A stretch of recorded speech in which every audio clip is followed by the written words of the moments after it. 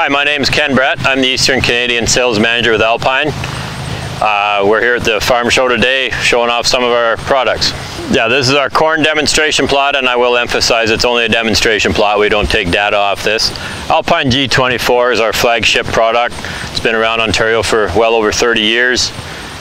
We have it in this demo. We went in and picked some random cobs. These are them on the ground in front of me, Andrew. I'm holding the non-treated corn. With no starter fertilizer applied to it. You can see fairly small cobs, especially when we put them beside the Alpine G24 treatment. I will add, we went in randomly and picked these cobs out.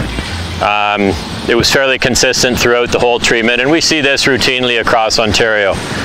Alpine's done research for well over 30 years on Alpine G24 versus no starter. We have over 500 replicated plots, both by independent agronomists and ourselves. We find the yield advantage over no starter to be 7 bushels an acre. I'm standing in front of our Alpine G20 demonstration site now. G20 is a higher potassium product we've had on the market for a few years. It's been found that if you're into some fields with some lower potassium levels, which is becoming a very common trait across fields as we don't have the manure anymore and fertilizer prices have escalated, plus yields have went up as well, so we're pulling more potash out. This is a great fit for those fields where the potash levels are dropping a little bit. Possibly you get under 90 parts per million. Greg Stewart, when he was with OMAFR, did some awesome research at the Elora site on this product in those low K soils, and it was tremendous the results he was getting. I'll show again the Czech versus the Alpine G20 cobs. They're definitely a lot bigger.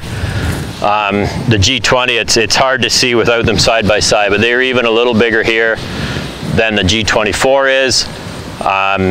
Alpine G20 on this site probably gave us that better response because the potash level on the soil test here is under 100. It's not bad, but it's not great. There's a lot of better fields out there.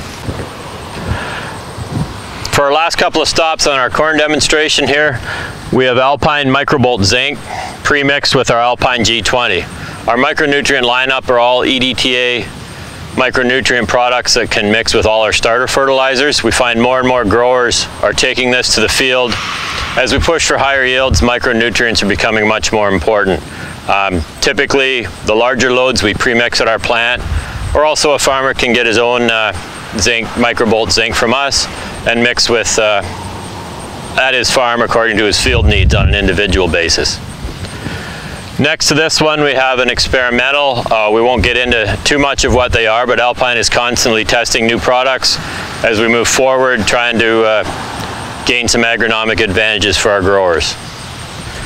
The overall advantage of Alpine Seed Place Starter on your corn is quicker and more even emergence. You're putting 100% available phosphate right next to the roots for when it emerges and to get it going.